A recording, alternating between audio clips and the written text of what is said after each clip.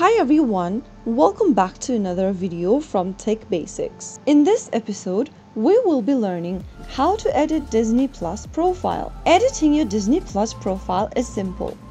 So here's a step-to-step guide on doing so. First of all, launch open a web browser of your choice and make sure you log into your disneyplus.com account. From the main homepage, select your profile icon at the top right, simply mouse over to it and click on Edit Profiles.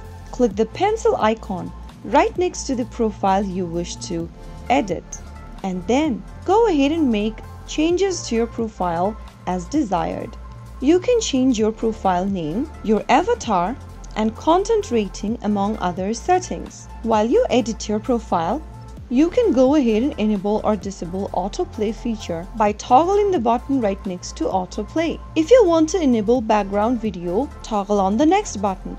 Select your desired language by clicking on the app language drop-down and selecting the language from the list. Under parental control, you can turn on the junior mode, make Disney Plus kid-proof by enabling the junior mode. You can also set up profile pin to limit access to your profile by enabling the profile pin option. And that is how you will be able to edit your profile. After you've done necessary edits, click on Done at the top right in order to save your change.